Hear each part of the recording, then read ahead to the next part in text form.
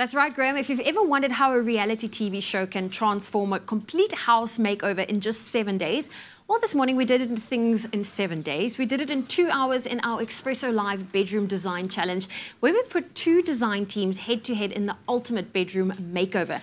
Now, how the winner will be determined, that is completely up to you, our Feel Good Breakfast Show viewer. What you had to do was head on over to Facebook, to our Facebook page, and go and cast your vote for who you thought is the winning team, and that is going to determine who wins at the end of the show. So it's time for us to meet the team. So team 1, next to me we have Mosa and Sabir, and the two of you designed this beautiful side of the bedroom.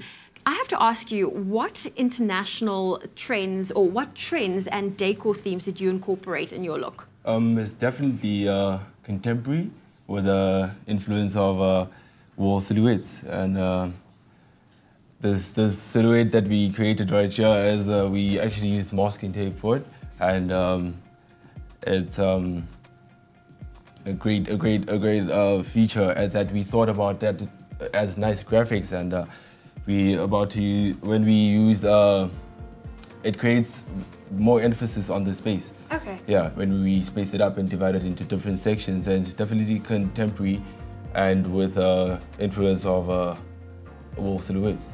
I have to say, I really like the masking tape idea, because I know a lot of people still rent, so you can't really, yes, you can't really paint the space, but using the tape really creates something different.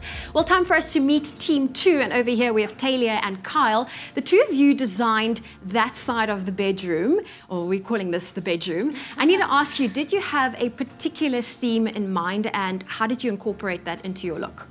Okay, well, first of all, we basically had a theme of travel, and we used Woodstock as an inspiration, as a form of vintage, and with a subtle hint of a time.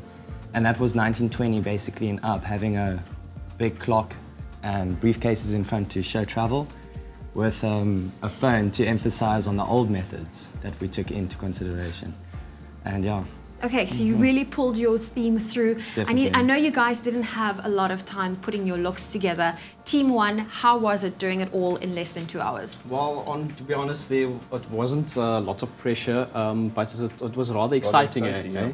So we were given a space to work with, so we tried our best to do what we do best, and that's design. So working with a colleague of mine, it was quite fun. Okay, Yeah. and team 2, how did you find the time challenge? A lot of pressure? I think not so much. It was really exciting. I think our concept and the feeling and the mood that we wanted to bring about was really strong, and I hope you can see that. So, We can indeed. So it's up to you at home to go and vote. Head on over to our Facebook page. Go choose either team 1 or team 2. We'll tell you who wins in just before the end of the show. So don't go anywhere. But we still have a lot coming up for you. In fact, Ewan has those details.